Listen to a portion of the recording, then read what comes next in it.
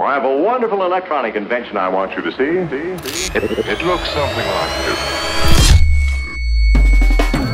this.What's up everybody? It's Kenji here. はい、どうもはじめまして、Kenji でございます。今回は Videographers Tokyo 2日目ってことで、一人でちょっとうろちょろしてるんですけども、ディンさん待ちとか、いろんな人たちを待ってるんで、今現在、時間はお昼過ぎてもう2時ぐらいになっておりまして、いろんなイベントもね、ちょっと賑わってもいるんですけども、昨日よりは1日目に比べると人もちょっと少ないかなって感じますけどもね、平日ですし、これからもね、夕方にかけて人が増えていくかなと思います。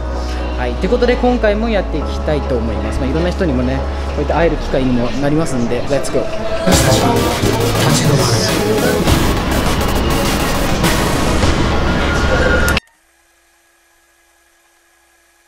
昨日もやすくん、やすです。しぎやです。で出てた、スタッフとして来たんですけど、今日はね観客として。観客、もう私服ですね。これは。私服で来ました。あなたにとってクリエイティビティとは？いや結構難しいと思うんですけど、非現実的なやつと、あと自分の世界って感じ。もうコミュニティに戻ってくる。非現実と、自分の好きなことのマッチングっていうのがクリエイティビティなのかな。結局なんか自分がいいな、クリエイティビティだなと思って自分好きじゃなかったらパクリとかになっちゃう。そうですね。そこかな。観客の安川でした。はい、ありがとうございます。なんで昨日ありがとうございました。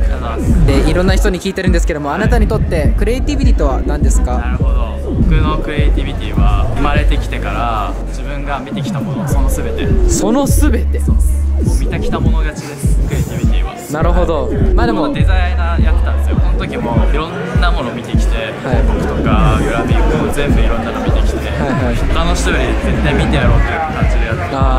なるほど。それで多分今その映像にも生かされてると思うんで、僕多分映像始めたてまだ1年も経ってないんで、その中では他の人には絶対負けてないっていう気持ちあるんで、すごい素晴らしい。だからいっぱい見てくださいっていうことです。なんかいっぱい作品を見るっていうことをお勧めしてます。はい、見てください。僕の映像も見てください。アニメーションのことはこっちに聞いてください。まさき .com。 はい、ケンジです。クリエイティビティは僕にとっては僕が楽しむためのツールではあります。もともと僕は iPhone を買ってから映像が楽しくて始めて、そこからアフターエフェクト触るようになって、こんな表現できるんだみたいな、実際の世界でできないようなことが映像でできるみたいな、そういう表現が好きなんで、VFX とか同じパターンですか？同じパターンだからそういう表現もっと突き詰めてって、もっと自分が楽しくなれるように表現の幅広げていきたいと。あざーす。行ってます。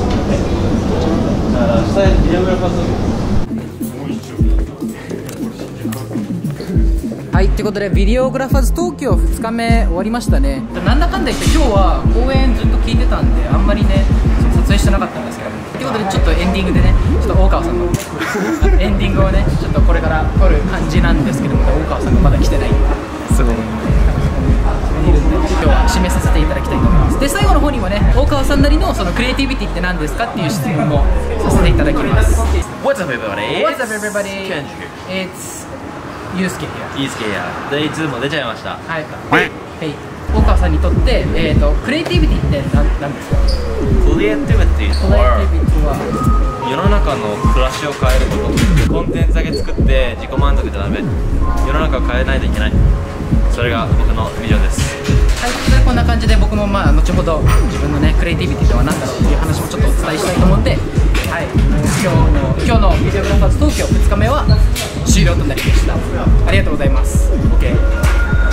はい、そして戻ってきました。旅さんの自宅の公開なんですけども、今ちょっといろいろな荷物も散らかってますし、整理しないといけないところなんですけども、で、自分なりのクリエイティビティっていうのはですね、自分の可能性を広げられるっていうのがクリエイティビティの良さであって、いろいろと人をつなげる力はあるっていうのがクリエイティビティの良さだと思います。ということで僕はこんな感じでクリエイティビティっていうのは本当にこうやっていろんな友達とも出会って、こうやってコミュニティを作って生の声を聞くっていうことができるようになるんで、僕は本当にクリエイティビティっていうことに関しての言葉はめちゃくちゃ大好きです。ということで今回のVideographers Tokyo 2日目終了いたしました。